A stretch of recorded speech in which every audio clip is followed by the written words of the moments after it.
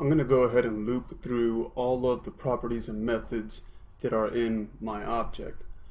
So down here I've got my object, and it's got 2 properties and 1 method. So I'm going to use a for in loop, and what's set up in here is a variable with the name k, and this is going to act as a representative of the key for that property or method. So on each pass, it's going through each key in turn. So on the first pass here, k will equal key string. Then on the next pass, k will equal key number.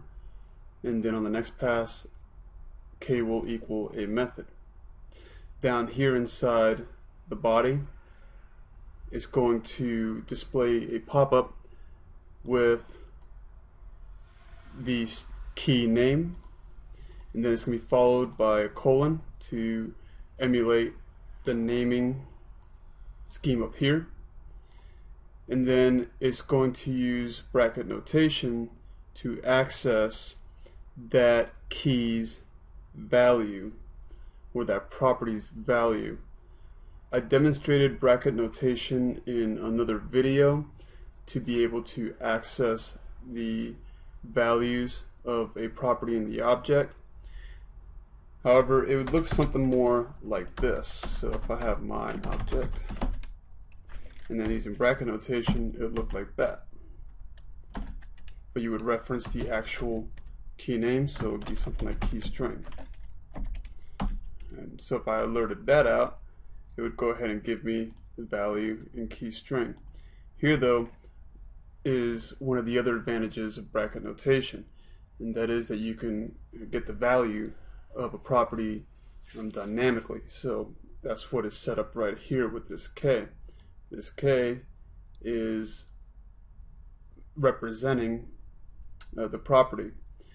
So what I can do here is I can say my object, and then in bracket notation k, and that'll look inside my object, and it'll return the value in this instance. So then what this will display is the key name, and then also the value for that property. I'm going to delete this, and then I'm going to go ahead and run this. And it displays right here the key name and then the value. So it's going to go through all 3 of those. See key number 10, and then the method. Here what it displays is going to be the literal type out of the function. So our note to here is that this will still work if I don't have the semicolon there, so I'll run it and it'll still work. Now I can extend this for in to also do a check, to check if the property that is pulling is unique to that object. And so I would do something like this. So if my object, and using the has own property that I demonstrated in another video,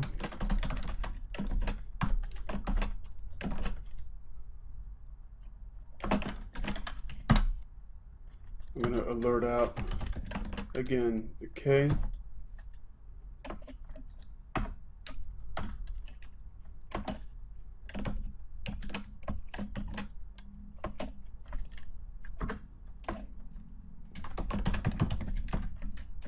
and using bracket notation, go ahead and pull that value for that property,